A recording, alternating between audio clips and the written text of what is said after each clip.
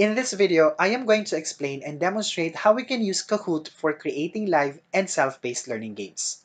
Kahoot is a game-based learning platform that makes it easy to create, share, and play learning games or trivia quizzes used in schools and other educational institutions. This platform can be used especially by teachers whether they are teaching in class or virtually. Kahoot will help them engage students, increase participation, and assess learning. Let us first go to Kahoot and create the quiz. Enter kahoot.com in the address bar. I am going to use a free account that allows me to create quiz questions, host and play live games, and assign student-based challenges. Click the sign up button if you haven't created your account yet. If you already have one, select the login button. I will enter my username and password. At the upper right, click Create button. On this pop-up window, click the Create button inside the new Kahoot square. Here, I am going to enter content into my learning game. I will type in a question, add choices, select the correct answer, set the time limit for the participants to answer. I will leave the points and answer options as is. Remember that for the free account users of Kahoot, we can use either quiz and true or false type of question. I will add another question. This time, I will use the true or false question type.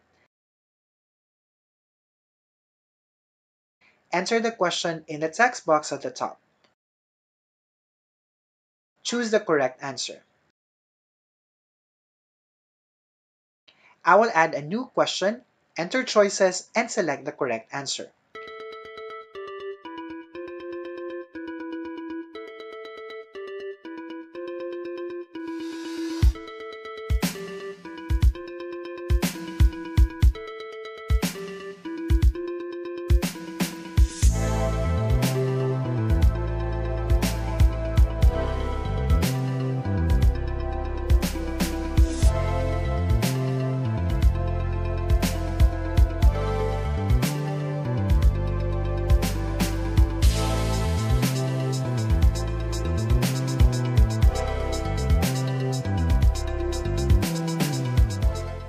Suppose I'm done adding all the questions. Click Title text box. On this pop-up box, enter the title. We may add a description, and we can also assign the created quiz game to a folder. For now, I will save it on the main page first. We also have the ability to add a cover image, change language and visibility. I will not make other modifications. Click the Done button. If everything in the quiz has been finalized, click the Save button. There are two options on how we can share the game for the students to join and play. Let's first talk about the first option. This is what we need if we are going to host and play live. Let's say inside the classroom or during the synchronous meeting. We simply click the Play button on this pop-up window. Click the Teach button. We can edit the settings.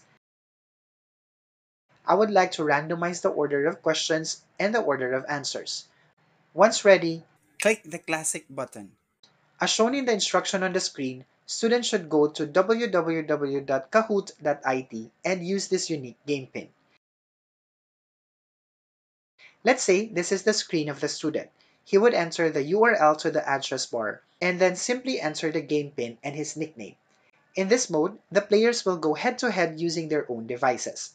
For quizzes created in the free Kahoot accounts, a maximum of 50 players per game is allowed. At this point, let's go to the next option for students to play this game. As a teacher or the one who created the interactive quiz, we can assign it to players and they can answer it at their preferred time, so long as it is before the set deadline. This is how to make it happen. Click the Assign button. This will allow us to create a challenge. Challenge in Kahoot is defined as a self-paced game with questions and answers displayed on the player's device. This is perfect for students or workers on the go or those who can join the live game. Here we can set the date and time when players should complete the game. If we would like to prioritize accuracy over speed, then we can turn off this toggle switch. we can turn on the randomized answer order. Remember, for quizzes created by free account users, a maximum of 50 players is allowed to join. After clicking the Create button, this page will appear. We can review the details here.